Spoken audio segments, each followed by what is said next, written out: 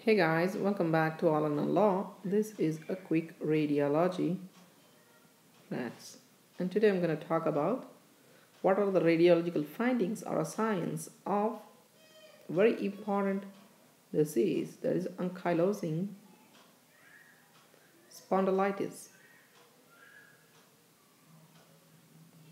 Ankylosing spondylitis. Let's give a kickstart.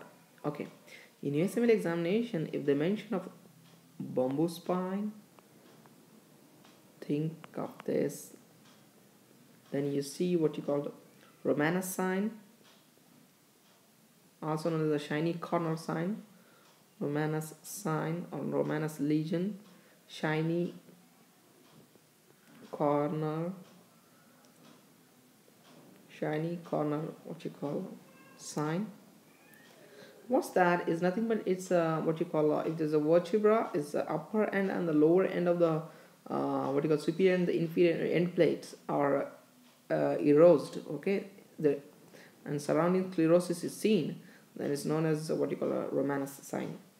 Okay, guys. Then squaring of vertebra, very important. Squaring of vertebra due to anterior longitudinal ligament ossification, you see squaring of vertebra, right? And ultimately the Romanes calcification, that lesion that ultimately leads to squaring of vertebra. Okay, and very important is a calcification of intervertebral disc. Calcification of intervertebral disc, very important. Then we have what you call enthesopathy. What is enthesopathy? Enthesopathy.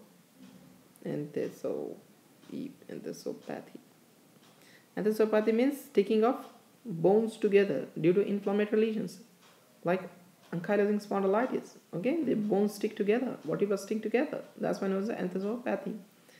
Then we have dagger sign. What is the dagger sign?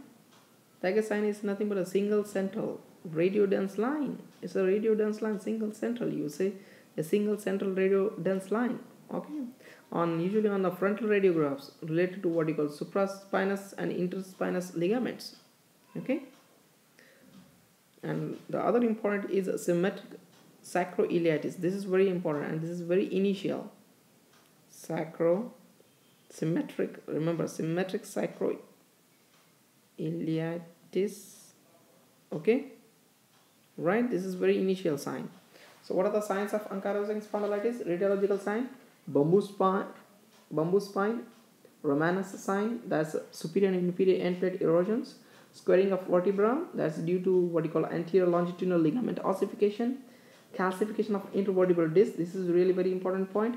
Dagger sign. What's the dagger sign? It's nothing but a single central radiodense line on a frontal radiograph related to what you call supraspinous and interspinous ligaments. Then we have enthesopathy. That's nothing but sticking of two bones together. That's known as enthesopathy. That's due to the inflammatory lesions. The other causes here, it's ankylosing spondylitis, and very important, symmetric sacroiliitis, and that's the initial sign. Thank you so much for watching this video. Take care.